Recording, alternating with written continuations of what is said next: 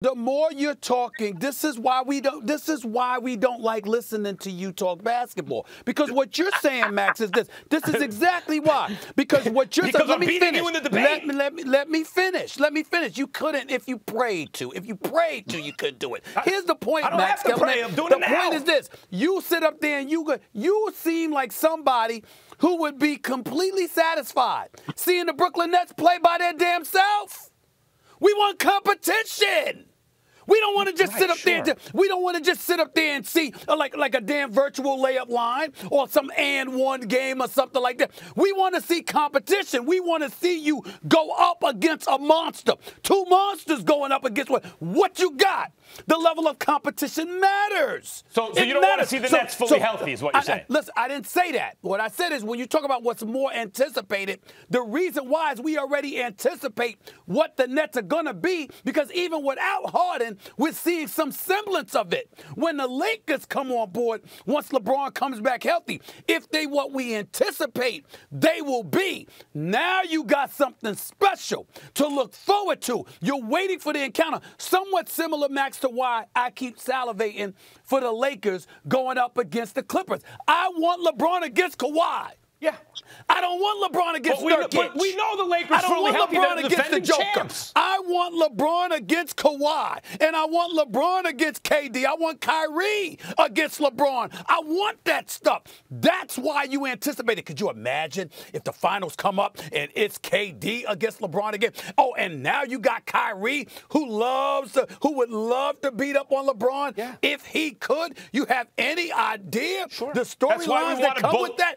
That's what we're looking forward to. We all want to see them both come back. They're both anticipated. Which is more anticipated? LeBron coming back to a team we already know how good they're going to be. They're the defending champion. Kyrie without Harden going against LeBron would be appealing. Or James Harden coming back to a team that we really haven't seen yet. We have not seen the Brooklyn Nets at full strength yet. I want to see that. I want to see it heading into the playoffs.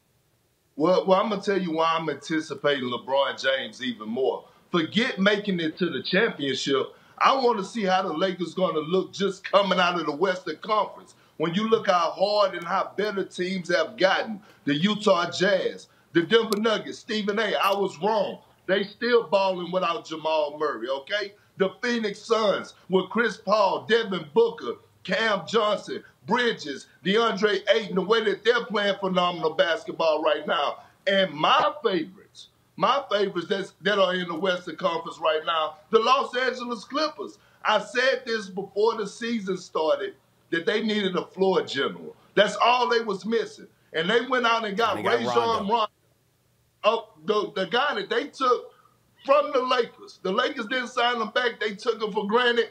And since the Clippers got Rondo, they have been a completely different team. Hell, not just the team, Paul George has been a completely different player.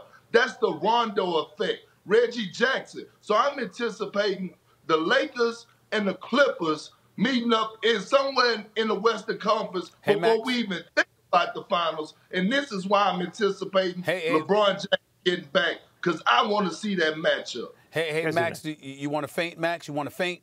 Go ahead. If LeBron James goes through the Clippers with Kawhi and Paul George and Rondo, and then he goes and beats Kevin Durant, along with Kyrie, and James Harden.